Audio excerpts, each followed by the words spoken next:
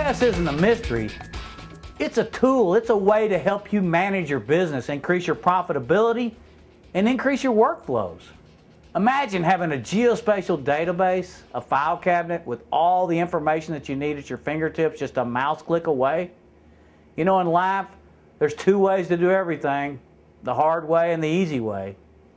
And I've learned the hard way how to make this easy for you. And I'm giving it to you in 5 simple steps. GIS out of the box. Enjoy the video.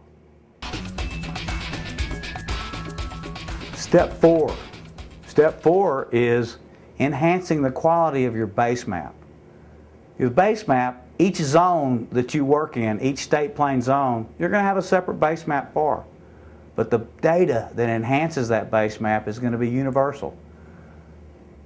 ESRI 9.3.1, which is the software you'll be using to manage your GIS, comes with culture data, streets, roads, all kinds of waterways, city limits, a lot of information. And we're going to show you how to use that information.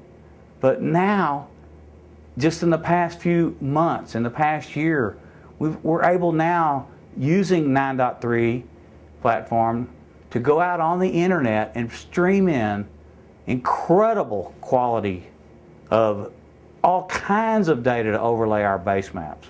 Whether it's aerial imagery, Bing, which is the most unbelievable thing I've ever seen, is streaming actual more current imagery over your data.